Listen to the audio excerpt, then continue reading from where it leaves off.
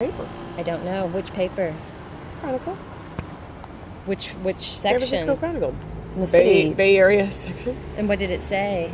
It said there was a ceremony today at the Overlook. It's not open to the public. How do you get invited? It's a very small group of people who are involved in the Speaker of the House is going to be there. It's a very limited amount. It's pretty small up there. I've been up there for big ceremonies on Veterans Day before. Memorial Day, maybe. You're thinking of the National Cemetery. This is it's a cemetery overlook that's dedicated to veterans. And it's a very small area that's got a couple benches.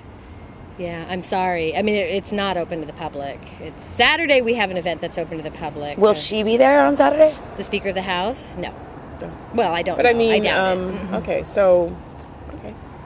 Yeah, Saturday's the open house. There is an exhibit opening at 11 a.m. today, but there's nothing that's going on. But for the Veterans Day event, it's a private thing. Right. It's really not specifically a Veterans Day event. It's just we open the Overlook to coincide with Veterans Day, but it is not a service specifically for Veterans Day. It's a ceremony to a grand opening for the open house. And who puts it? Who puts it? The Presidio Trust and the Parks Conservancy. Oh, the Presidio Trust. Right. I see.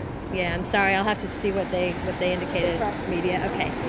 And there's the shuttle will be here. And then there's an exhibit that's opening today at 11 a.m. Keep it open. First day it's open. Yes. No, he'll come around. Okay. Sorry, ladies. Okay, thank you. Hi, good morning. Good morning. And you have RSVP'd? Yes. Okay. Wow.